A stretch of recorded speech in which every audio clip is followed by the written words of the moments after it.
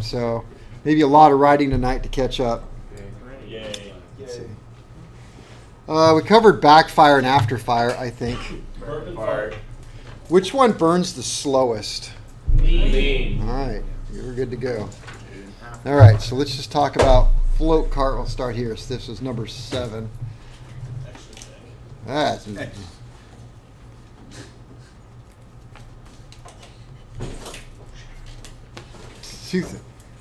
oh, I see. It's right there. So that's a good one, right? But if you get anywhere near that spot, it screws it all up. Okay, we'll edit that part out so nobody will see that part. Okay, so 7, float carburetor.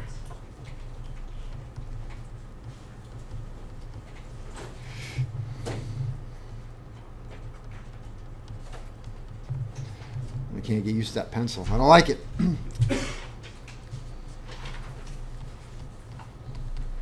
All right, what's the function of a float carburetor? What's its purpose in life? Mixed fuel and air. Mixed fuel and air. All right, so Right ratios. function. That is correct. To deliver a finely atomized, so deliver, whoa. Deliver a finely Seems like your handwriting's not better. It does look different right there. I think it's the pencil. Adam, give me 5 minutes, all right? Atomized fuel at the correct air fuel ratio. You say it got better only because it couldn't get much worse. I mean, it's better than mine. To the engine. Who's talking? Oh, you. Oh. Well, you're one. Yeah, well, he knows it when he sees it. So to the what? To the engine. Okay. Under all operating conditions. Asterisk. So I obviously copied that from something, and I'm ready. All right, so what is wrong with that statement? Correct air-fuel ratio to the engine under all operating conditions. Not at idle. What's that? Not at idle. No, should do. That you'll need to adjust. Different altitudes? Should work at all altitudes When it's upside down. when it's upside down. Carburetors don't work upside down. No. They have limitations to That's their... why the Spitfire suffered so much. All right, so asterisk. This is done by. So this is done by. ... A. Measuring how much air is entering the engine. Measuring how much air is entering the engine. How does it do that? There you go. You're going to notice that every single fuel system we talk about has to have a way to measure how much air is entering the engine except for one. That's the Continental Fuel Injection System. It's completely stupid to how much air is going in. It's a very unique system. I actually really like it. Is that why it's so hard to start? Or? No, it's just fuel injected. Measuring the correct amount, so measure how much air, then measuring, or I could say adding the correct amount of fuel, so measuring the correct amount of fuel for good combustion, measuring the correct amount of fuel for good, not perfect, combustion for the measured air. How does it do that? Okay, in conjunction with the metering jet, but the metering jet is just there and it's always there. So at sometimes the carburetor is going to need more fuel, sometimes it needs less fuel. So how does it do that? The difference in the level of the float? No, the float level should be constant at all time. Mixture control. Mixture control, I don't, some people say don't even use it. And then the valve, the throttle valve. No, throttle valve is something I set as a pilot, but the carburetor has to give it the correct amount of fuel. Metering jet? I said the metering jet only really has, metering jet is for wide open throttle. Yeah. Anything less than that, it's too big. So would it still be the Ventura then? Because it Kind of is the Venturi at that point. So how does the Venturi do that? By tells measuring you how much air. So if you know how much air, then you know how much fuel. Kind pressure, of. pressure. I mean, is it really measuring air? No. It's measuring the pressure differential. Is it? Suction. Suction. Suction. So the more air that flows through, the greater the suction.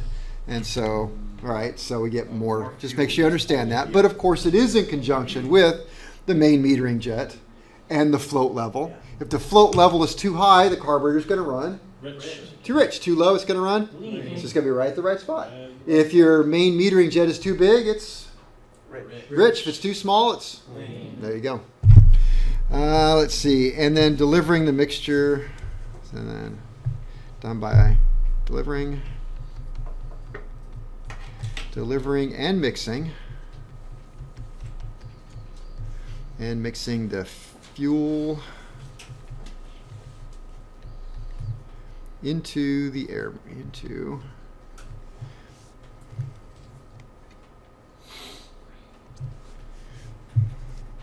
the air, moving in the induction system. Air moving in the induction system. What do I mean by induction system?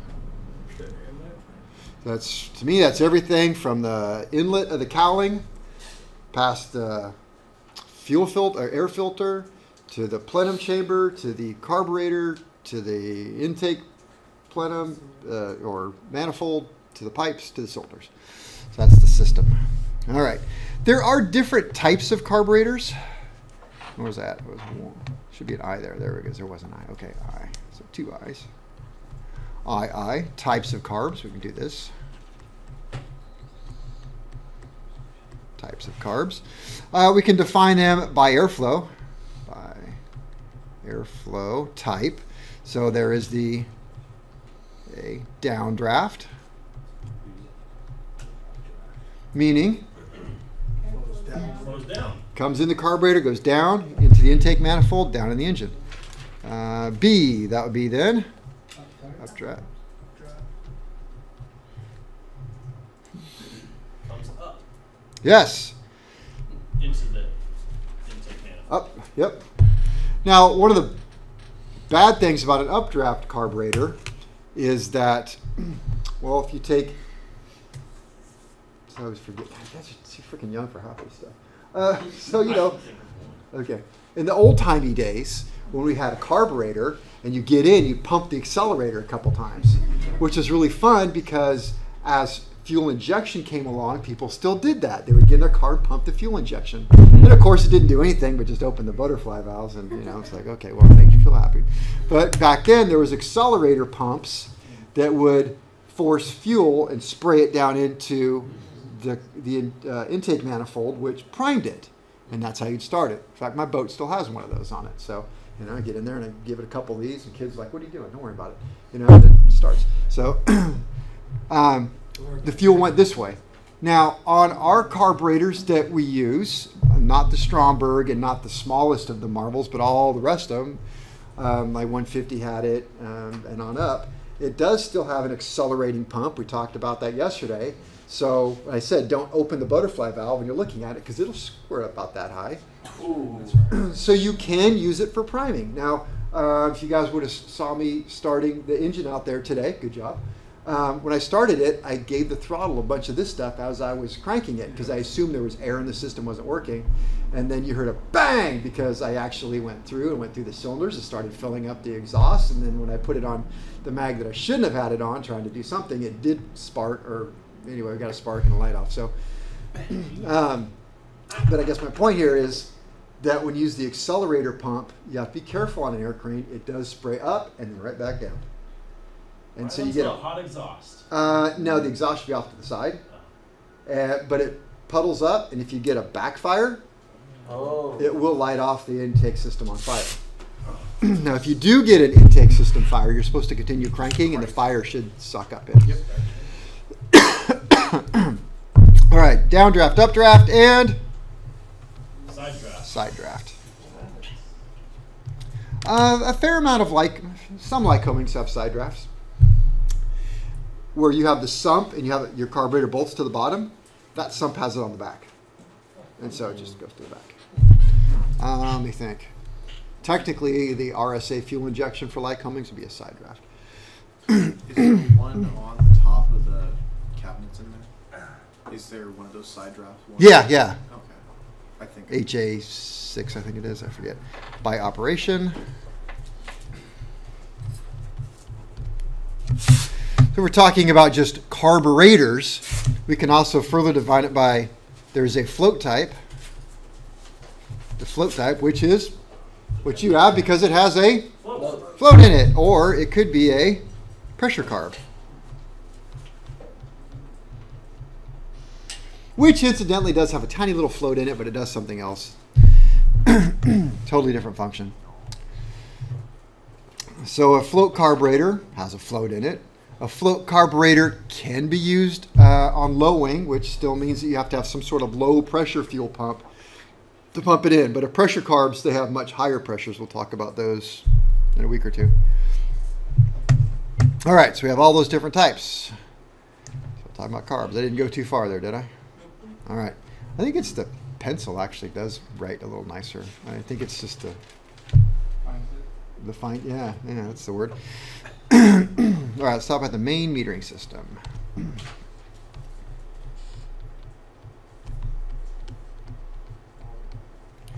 Main metering system. All right. Parts in the main metering system. Maybe looking at my notes where I'm headed with this, I could have called it more of the off-idle system, if you will. Because the next thing I have on here is Venturi, and that's really not part of the main metering system, but yet it is. All right, Venturi. Did you guys get a whole lot of Venturi talk with Phil? Yes.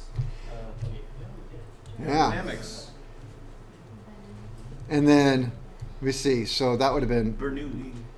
Yeah, but then not all of some of you, this is your first semester, but you had a whole lot of Bernoulli talking about turbines, right? Yeah. Okay, so I don't have to go into that. And then for those of you in your second semester, you should have gotten a whole bunch, even more from Phil in aerodynamics, yes? Yeah? What? Endless amount of Bernoulli. Yeah, a lot of dead guys. All right. So the Venturi, I could probably just skip all this and go to the next thing, but we'll do it. Creates the low pressure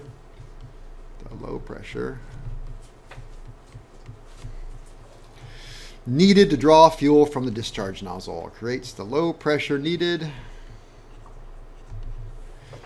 to draw fuel from the discharge nozzle. Yeah, you know what I just thought about? Oh, I never occurred to this before. I can write in cursive. That would be a lot faster. Try it. Do it. Oh, no. Operates on, I didn't do a proper B, but Bernoulli. Bernoulli's. No? No. Pretty good. Pretty good. Good? Okay. All right. Operates on Bernoulli's.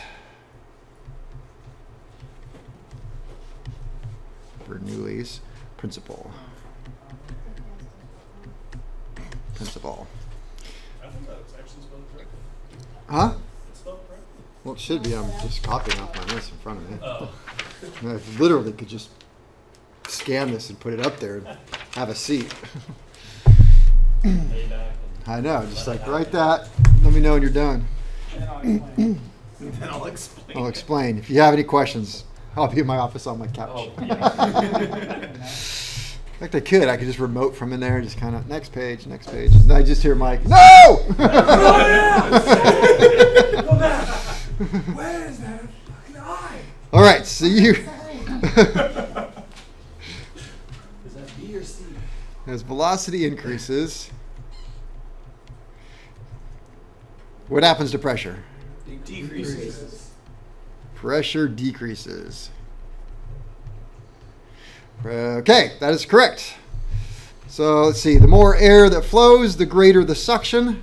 Not, as you can tell, I'm not actually being like all scientific, but the more air that flows, the greater the suction. The greater the suction. And the more fuel is drawn out. Not the more, and more fuel is drawn out of the discharge nozzle of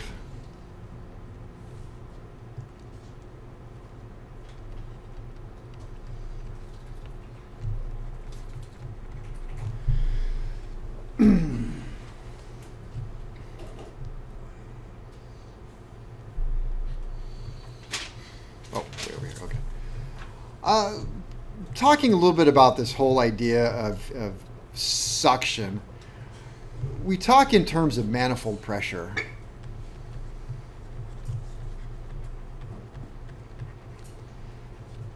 So an aircraft that has a constant speed propeller will have a manifold pressure gauge.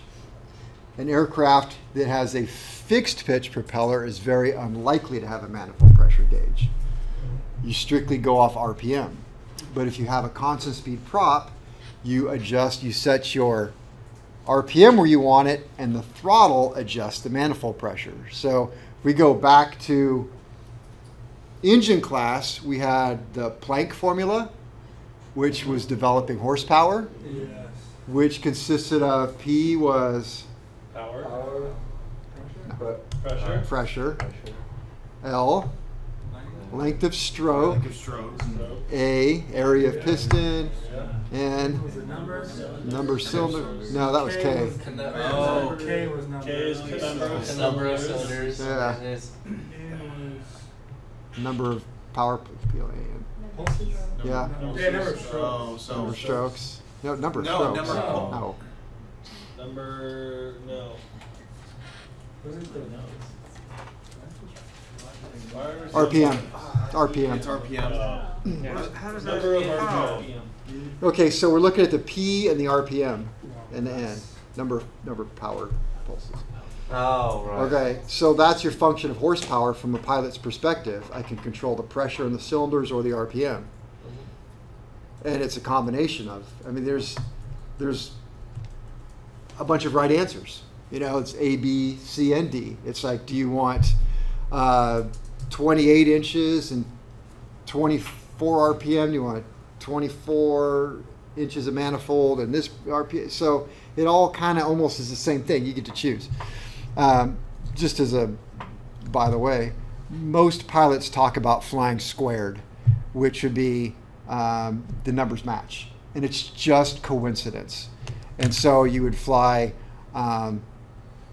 24 inches of manifold at 2,400 RPM or something like that. So like I fly 20 squared, 20 inches and 2,000 RPM, you know, a lot of the times. So it's a way to remember it. It's easy. But so anyway, but you have to get used to the idea of this manifold pressure, knowing what's going on. So it's really just a gauge that's connected in the manifold, which is past the throttle valve, past the butterfly. So it's what that is. So when you sit in the airplane and it's off and you look at the manifold pressure gauge, it really should be saying Atmosphere. about atmospheric pressure because it's off and that's what it is. And then when you start it up and you idle, manifold pressure, suction's going to go up, so manifold pressure goes Down. way down. It's really low. Just keep going. really low. As I increase the throttle, manifold pressure is going to increase. So let's just say when I got in the aircraft to start it up, I noticed that it was 30 inches. I started up, and when I go wide open throttle, about what should I see? Assuming that it is not a turbocharged, it's a normally aspirated aircraft. Manifold pressure should go up. 29. It's going to be about 1 inch less. Why the inch less? Why can't we get the full 30? It's not perfect. Restrictions. What restrictions do we have? The intake itself. You're right. There is a filter. However, the intake, plenum, and air filter are usually overcompensated for because the propeller acts like a little bit of a turbocharger, and your forward velocity overcomes that. So I think it's something like I read somewhere like 6% increase. Yeah. 90-degree bends. Not necessarily, no. Like my manifold pressure is taken right after the carburetor, it's straight in. So there's a 90-degree bend, then the carburetor, then the manifold pressure is right there. What's in the carburetor? Venturi is a restriction. Like it or not, that's a restriction. So we got a restriction plus a throttle plate, which can add a little bit of restriction. So we're not going to get 30. We're going to get about 1 inch less at wide open throttle. It will go up a little bit with forward velocity just because of the force of the propeller and the air coming in to forcing it in. So, all right. Just want to make sure, because we're talking a lot about manifold pressure. I want to make sure you force.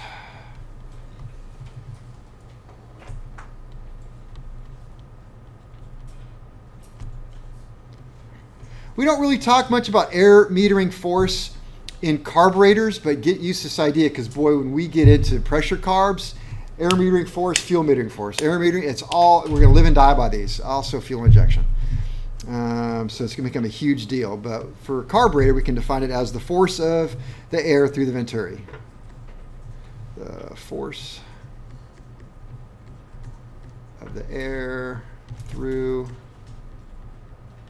the venturi.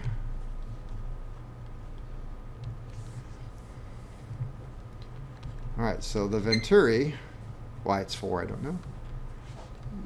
The venturi will restrict and limit the air into the engine.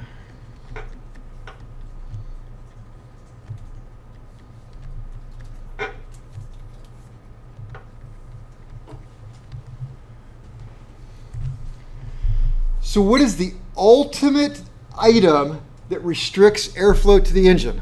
Venturi. It is the venturi. But it's also the brain, so you have to have it. Yeah. And just like us, the brain is the limiting factor. There's so many things that I would do, but my brain says you don't. You probably no. So, not always. You get enough alcohol and shut it up. I'm not advocating alcohol, so don't. Wait, you drink?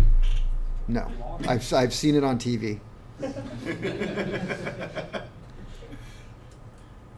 I was going to write something. I don't know what I was going to. Probably not that. Oh, the alcohol. Yes. The alcohol. Yes. It just stops at the last. All right. Therefore, I was going to write therefore. The So. alcohol. Oh. Therefore, all right. Therefore, the venturi size is important. Size is important. I've heard that before, and that's they're talking about venturis. I Size don't have any. is very important.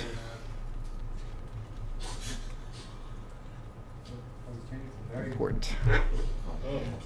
1 or I, if it is too large, right? Because you're thinking, well, shoot, if the venturi is a restricting thing, make it bigger so that it doesn't matter.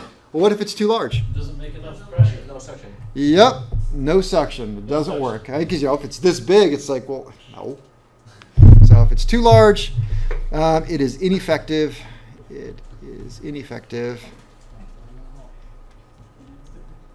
Ineffective at creating suction. It's too large. Just ineffective. The Marvel Sheblers actually have a double venturi. They have a primary and a secondary venturi.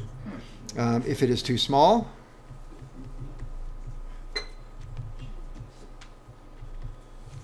it will restrict airflow. Too much, it will restrict airflow and restrict power.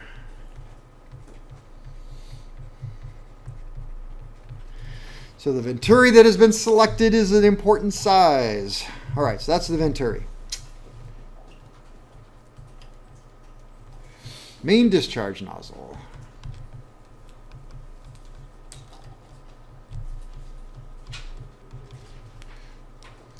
That is simply where the fuel is, fuel is drawn out. Fuel is drawn out into the air that is entering the engine.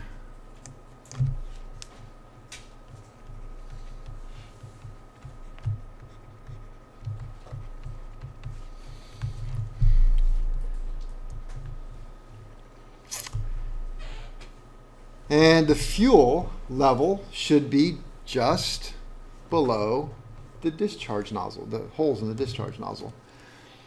What if the float level is too low?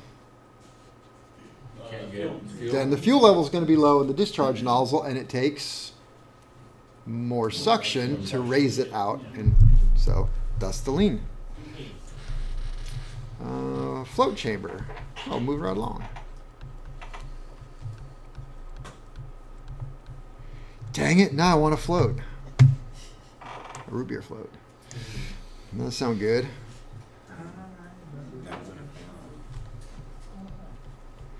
Acts as a reservoir for fuel to be used.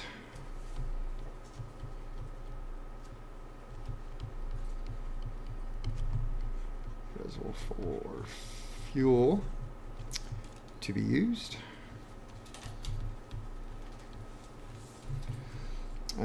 It also controls the level of fuel at the discharge nozzle. We just talked about that.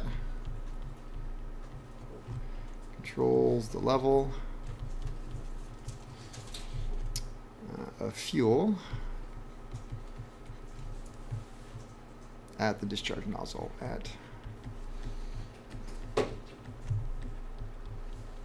discharge nozzle. There we go.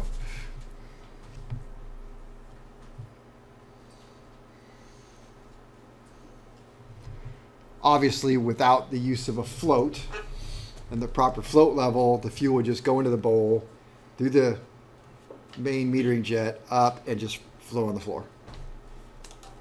So you'd have to like start cranking the engine, then turn the fuel on and hope that it worked, which it wouldn't.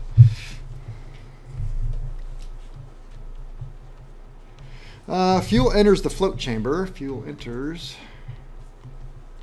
the float chamber. Float chamber from fuel supply. Oops.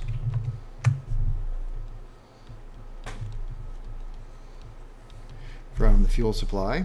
It could be a gravity feed system.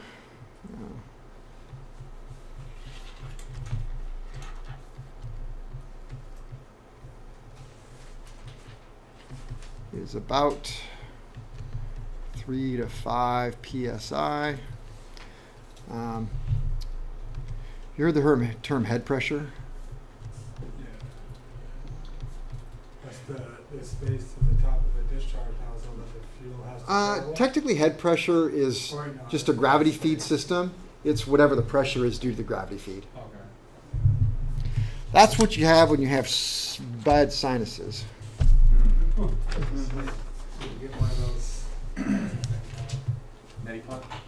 Yeah. I hate those things. I hate it every so. time. One, if you don't use the Pressure water. system. So if you have a low wing, pressure system in a low wing is, I think this is a little bit high, but I'll go with it since 5 to 20. I don't think it's much more than 5, but I wrote it down for a reason, 5 to 20. So if you have a low wing airplane, gravity feed system is out of the question because the low wing is here and the carburetor is about right here. Or Fly upside down. Well, then it would look like this. So you have to have 2 fuel pumps. You're always going to see 2 fuel pumps, and anytime you have fuel pump systems. So you have one in the tank, which is a boost pump, and that is a centrifugal pump, not a constant displacement pump. All right, so we understand the difference in constant displacement and not. So if it's a not constant displacement pump, or what did I just say? Centrifugal type, it's just got an impeller that's going to spin, and if you block off the end, well, it's like a box fan for a house or something. You know what I'm talking about? The little fans sit on the floor. That's the same thing, right? If I put a bunch of cardboard on one end of it, the fan still goes, doesn't burn up. It's like, hey, whatever. All right, because it's not constant displacement. If it's constant displacement, it would suck all the cardboard in and spit it out the other side. So, all right, so you can have that in the fuel tank that pressure feeds to the engine-driven pump. All right, so why do we have that one there and then an engine-driven? It does help pull air out of the fuel, kind of bubbles it. Primarily, in case the engine-driven pump fails, you don't lose the whole aircraft, right? You can run it off the boost pump. So, well, whatever, that one quit, turn the boost pump on, it's electrical. Engine-driven pump is not electrical, it's driven by the engine. All right, so also, you turn on the boost pump, which feeds fuel to the engine-driven pump, and then when you start the engine and the engine's running, then that has pump, and then you can turn off the boost pump if you want.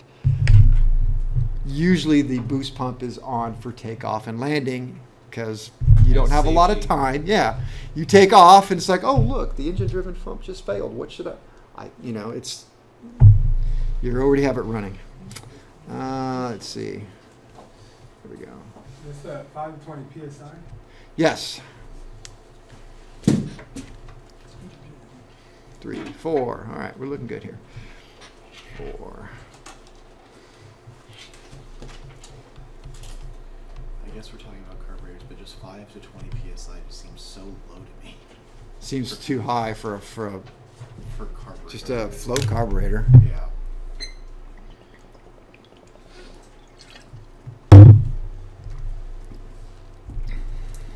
All right, fuel metering force.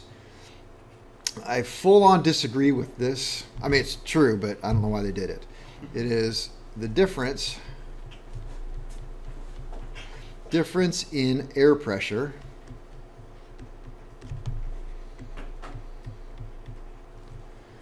from the float bowl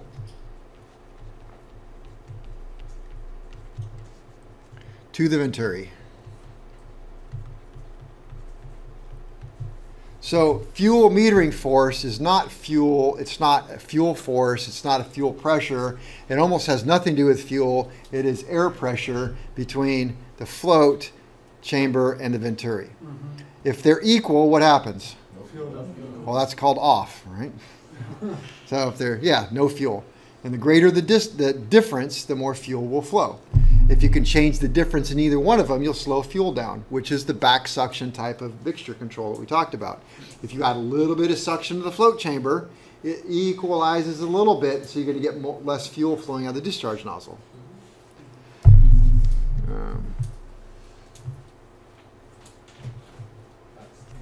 You could also look at it this way.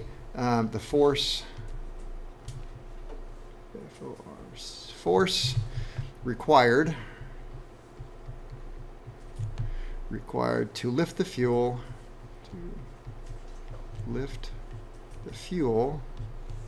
from its normal level,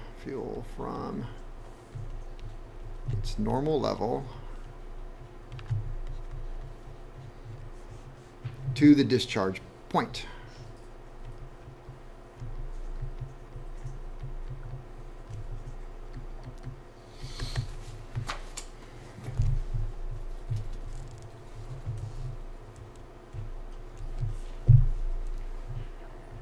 Point number 5, main air bleed.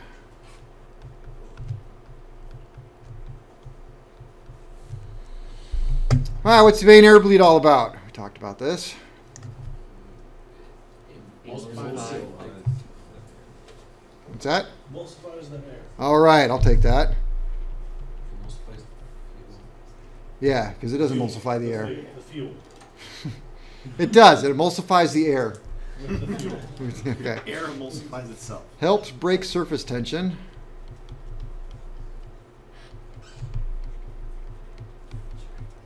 Tension of liquid fuel.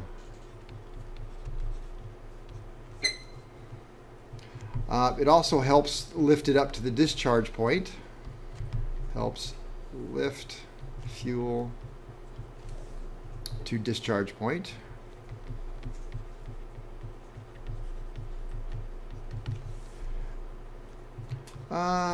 Helps provide a more uniform mixture of fuel and air.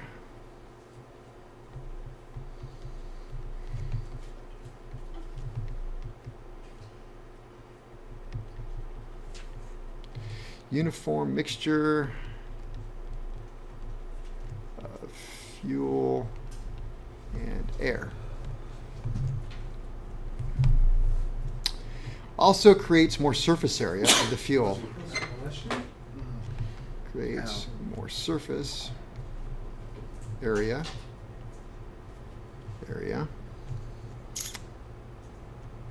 Of fuel.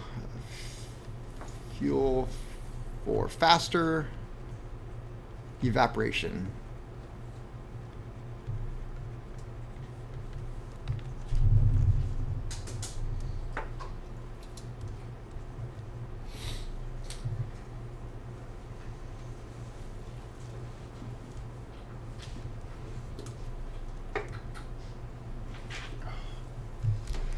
All right. So I got a couple little things here. Let me see. Question. And I guess we'll make this the policy here. What happens if the air bleed is blocked?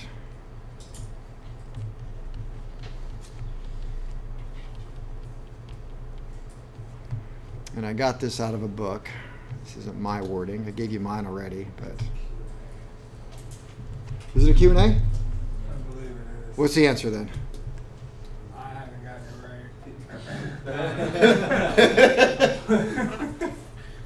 Good answer. It's clogged. The options is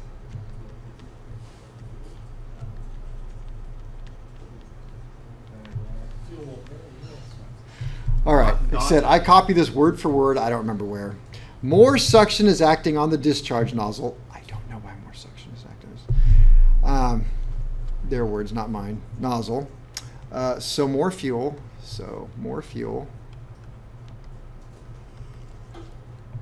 Will be drawn out.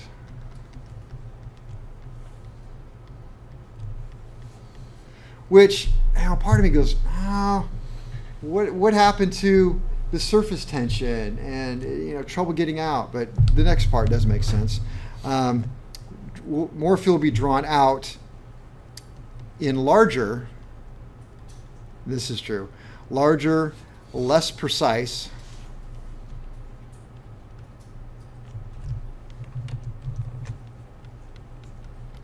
Less precise globules. Little balls of fuel, globules, with less air.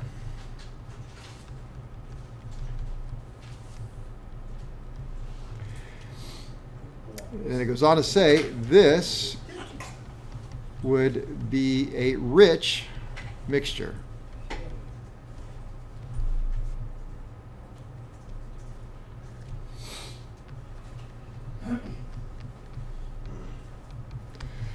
What if the air bleed is made larger? Or what if air bleed, we'll say, is too big? Answer. daily double. Oh, yeah. It's going to be the opposite, obviously. Too much air will enter, causing a lean mixture. Now, be careful. Yes, that's true, but it's not that you're increasing this, you know, if it's 12 to 1, you're not increasing that 12 by a whole lot. What you're doing is you're removing the fuel. So and out of the discharge nozzle, instead of the proper 1 of fuel, that number starts to drop. It's like, well, it's, you know, 75% fuel and 25% air. That screws it all up. So it's going to be lean because you're not getting enough fuel out, not so much because you added so much air that it changed everything. All right. We good? Can I move over? All right. Covering some ground. It's because you already know this stuff. Probably take a nap right now. Not looking at you. She is, I know. Yeah, she has that monster. That's probably a dangerous thing.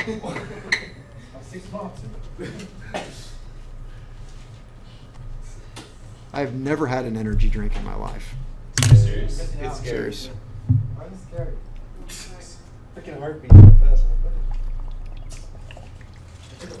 Oscar's never done anything exciting in his life. You're not supposed to take it with your medication. Let's see. What is the main metering jet? A calibrated orifice means a hole of an exact size that meters fuel. That meters fuel accurately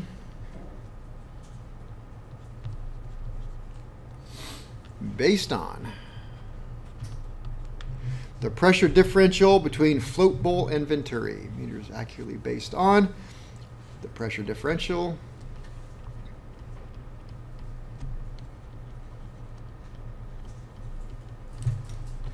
between fuel bowl and venturi.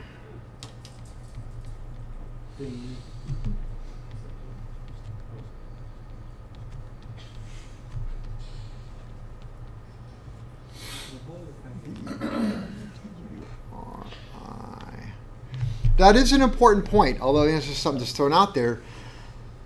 You're going to have to, or we are, we're going to talk a lot about, I guess, fluid dynamics is the proper term, about how things flow through an orifice.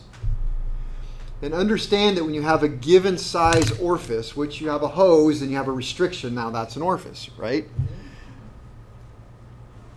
If you had a little trickle going down that hose through that little orifice, would the trickle care? The answer is no. It would just go through the orifice like it was no big deal, right? It would be like if you hooked up a garden hose that's this big around to your house. It's like, well, you would get no pressure because there's no restriction. I guess that's a whole other point. Like but a venturi that's too big. Like a venturi that's too big. It doesn't care. It's like whatever. And so this point is that venturi is the right size because of the pressure being what it is. If you were to increase the pressure differential, then it would force more through that orifice. So the orifice, it's the right size for that pressure. If you increase the pressure, it's going to be the wrong size orifice. You got to bring it down a lot more because you have a bunch of pressure going through it, right? Yeah, it's fine. She's looking at me. She's giving me stink eye.